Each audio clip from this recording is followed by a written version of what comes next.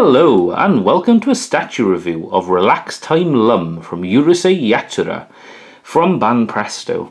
So, right off the bat, I am just going to come clean and say I have never watched Urusei Yatsura, apart from a few clips from the English dub on the UK TV channel BBC from like the 80s, which was a weird time, and I think that was only ever like 2 pilot episodes and they never continued, sadly, because it was incredible.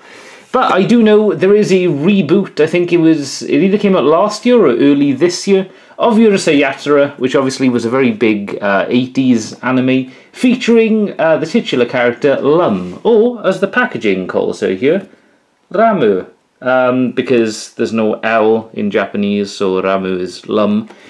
But yeah, so I'm going to take a look at this statue. Honestly, when I saw this going up for pre-order, which is a while ago now, I was really interested because, as we can see from the side, she comes on a table, which is quite interesting. So she, much like the Nami statue I reviewed last year from One Piece, she's kind of a noodle topper, but comes with her own scenery to put her atop. That and the fact I really like Lum's design. I think she is very cute. So I'm going to go slice open this box now and we'll take a look. Alright, so just in case you're curious, she does come in 3 parts. There's the table, there's her, and there's a leg. So, time to assemble it. Alright, so here she is next to the box. So I'm going to move the box to the side. And we'll take a look at Lum on her stool.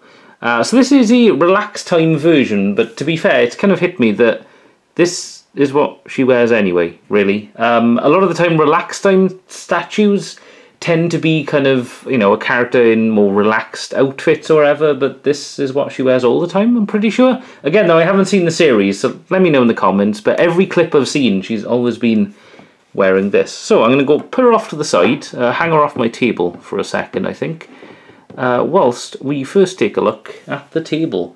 It's nothing like super detailed or whatever, but you know, it does the job. It's got 4 feet. It looks like a school table, I guess, like a Japanese classroom table or whatever. It's got the part where you'd put the seat there and, you know, your legs can hang. Minor criticism. It would have been interesting to see some like wood graining or something, but I don't know. I don't think these tables tend to have wood grain, do they? They're just kind of PVC wood or whatever. I don't even know if they're, you know, naturally hewn. But yeah, it does the job. It's cool. I always like a stand for noodle toppers.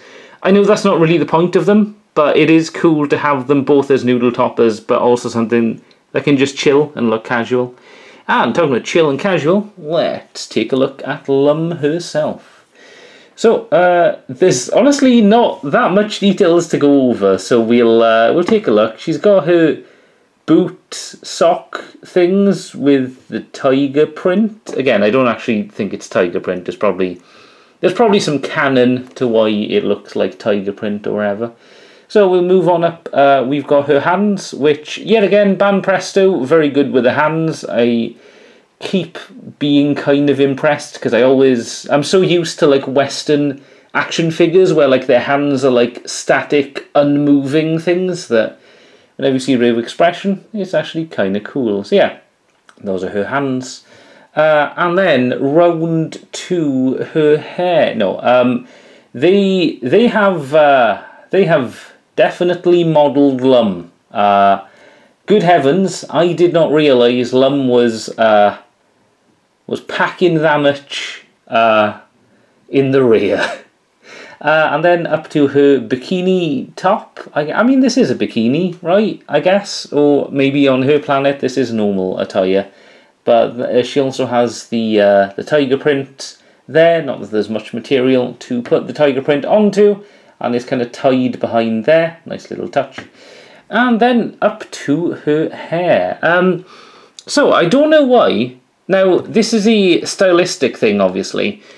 In the old anime, it is very unique sort of art style and like shading and colouring and stuff. And I don't know why, from the box and like the promo art, I thought her hair was one tone, which I was fine with.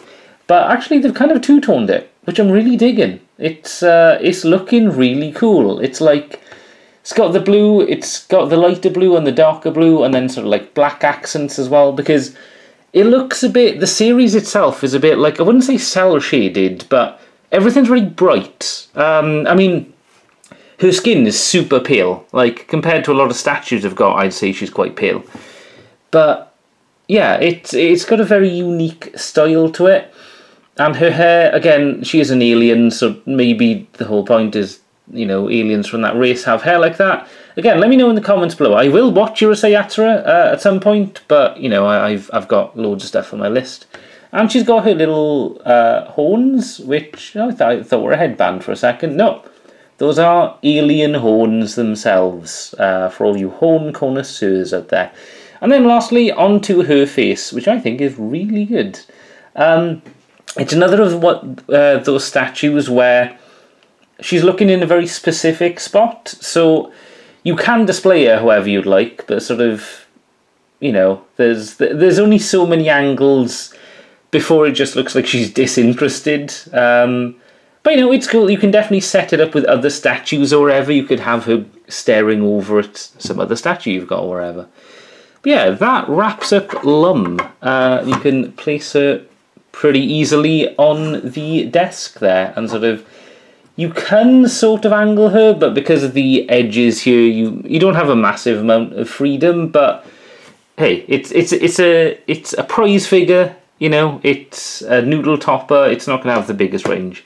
Anyway, I'm going to go off now and take a bunch of photos in different angles and stuff to get a better view, and I'll be back. So here is the montage.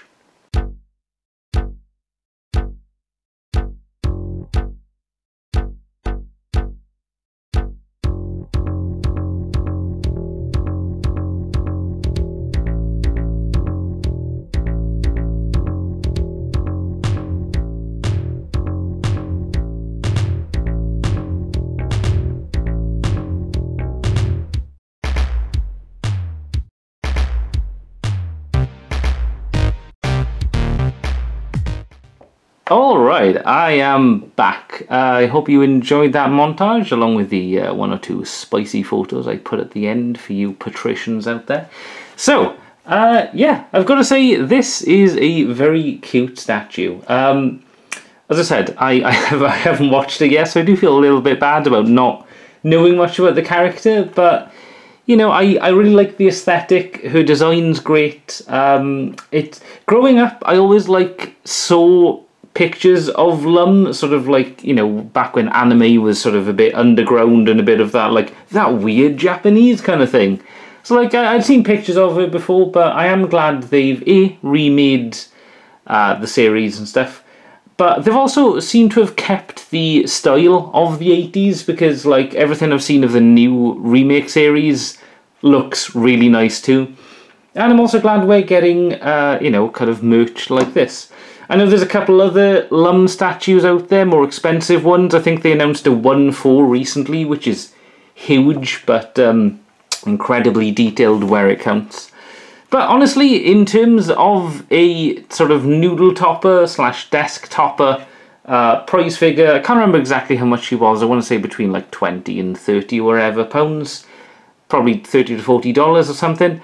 I reckon she is a good purchase. If you like the character design, especially if you like Urusei Yatsura, you know, this is a really good option. And she does sit on other things. I mean, if you've got a pile of manga, you know, you could sit her atop that. You could sit her atop anything, really. A nice, you know, thing to put on the corner of your desk whilst you're in the office, surrounded by all of your colleagues. Sure, they'd appreciate it. But yeah, that about wraps up this fairly short review of the Relax Time Lum from Urusei Yatsura. I hope you enjoyed. Let me know in the comments if you guys own this, or any of the other Relax Time statues. I am fast running out of room, so I'm not looking to buy many statues right now, but it's always good to know things that are cool to add onto the list for potential purchase in the future. Yeah, that about wraps it up. Thank you guys very much for watching. I'll leave a playlist for my other statue reviews there. Leave YouTube choose another video in the corner. And until next time, goodbye.